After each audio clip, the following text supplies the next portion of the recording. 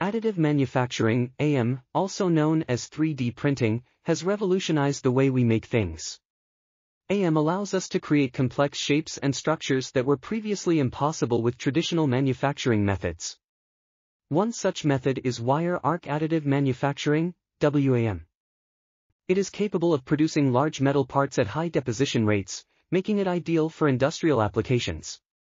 Research into WAAM has been ongoing since its introduction, and many advances have been made in terms of process development, material selection, and post-processing.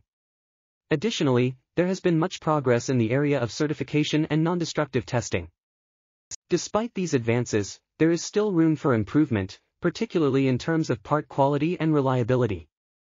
Overall, WAAM is a promising technology with great potential for industrial applications.